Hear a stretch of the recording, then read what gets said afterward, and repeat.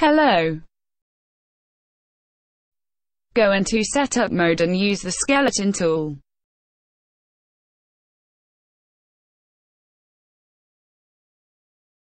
Symmetry should be set in the tool options for this operation.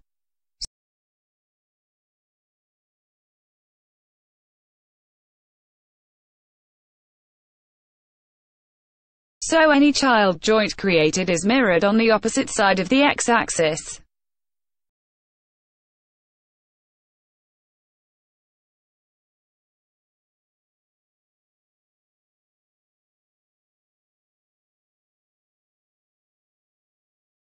Turn off symmetry for joints to be created in the middle. Otherwise you will get double joints.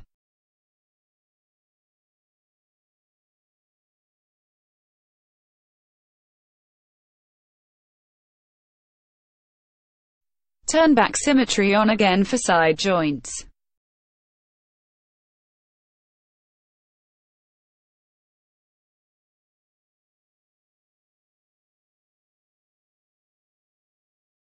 Joints are pivot points, so they have to be placed where a body part needs to pivot from.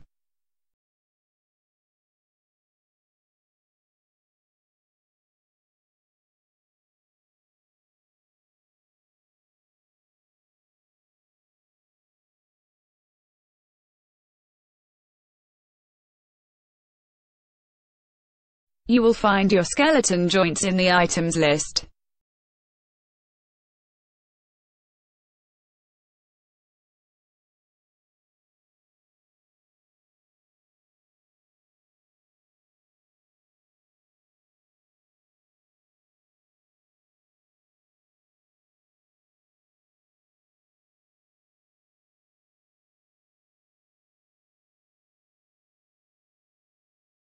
Let's name them properly according to body part.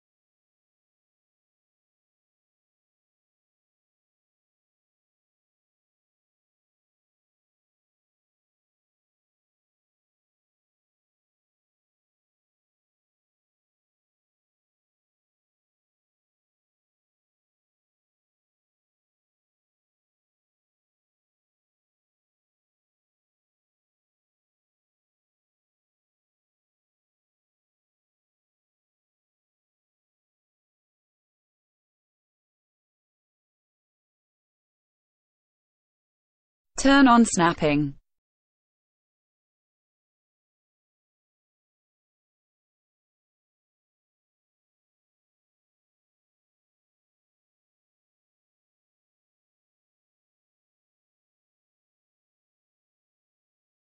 Make sure grid is checked. Let's make sure that the parent joints are aligned to the center grid.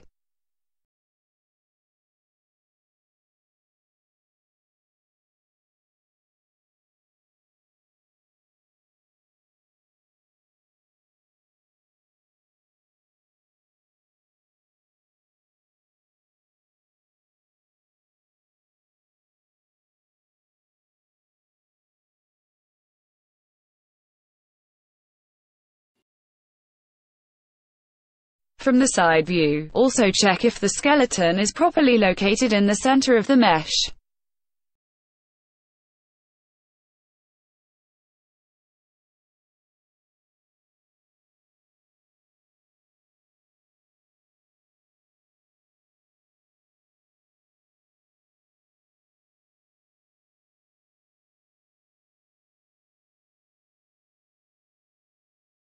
At this point, the skeleton has no influence over the mesh. We have to bind it first. Select a skeleton joint in its corresponding mesh.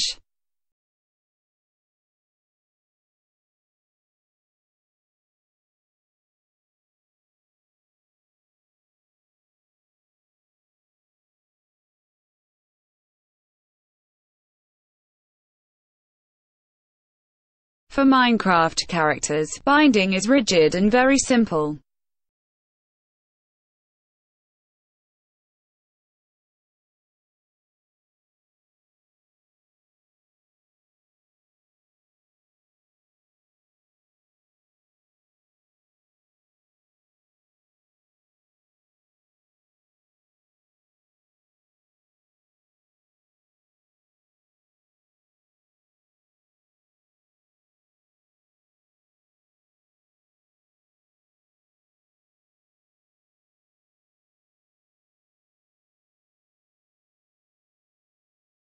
Part-by-part binding is ideal to avoid affecting other body parts.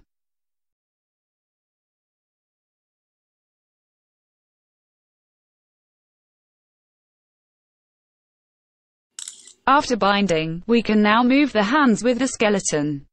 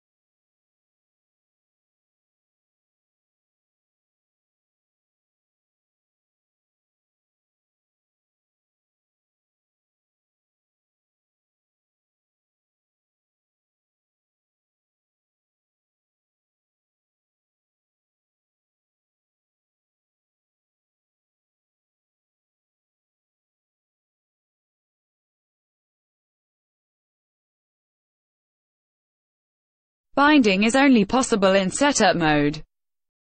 This allows us to keep the original resting position of the rig. Here, all transform values of the joints should be 0. And all animation transforms must be done when setup mode is off.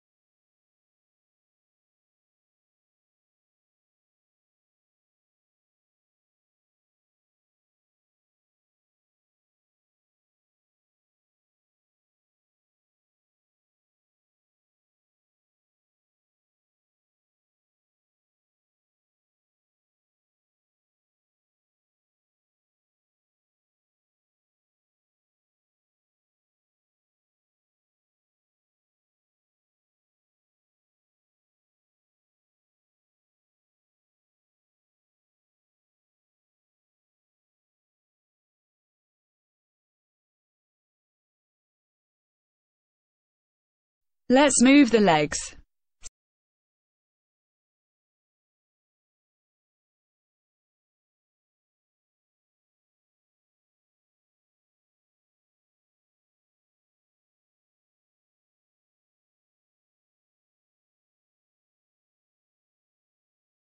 Steve's legs look short.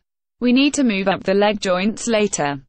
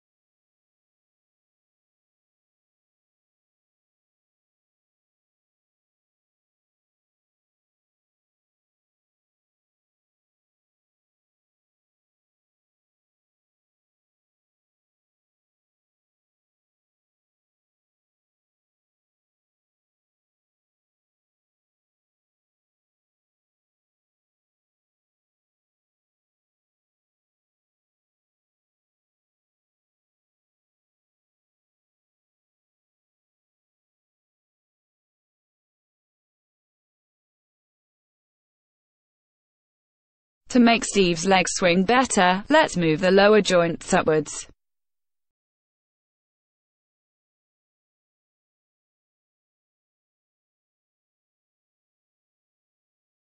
We only need to edit the joints on one side. The other joints on the opposite side will follow.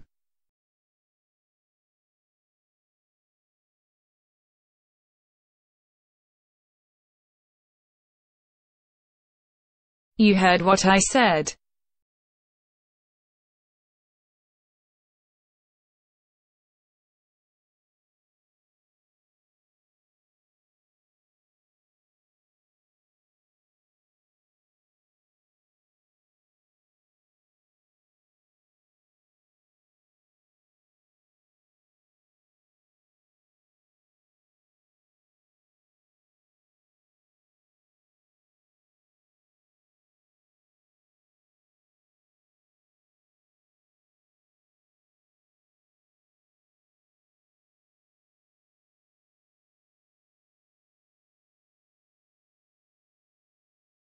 Now the legs swing better.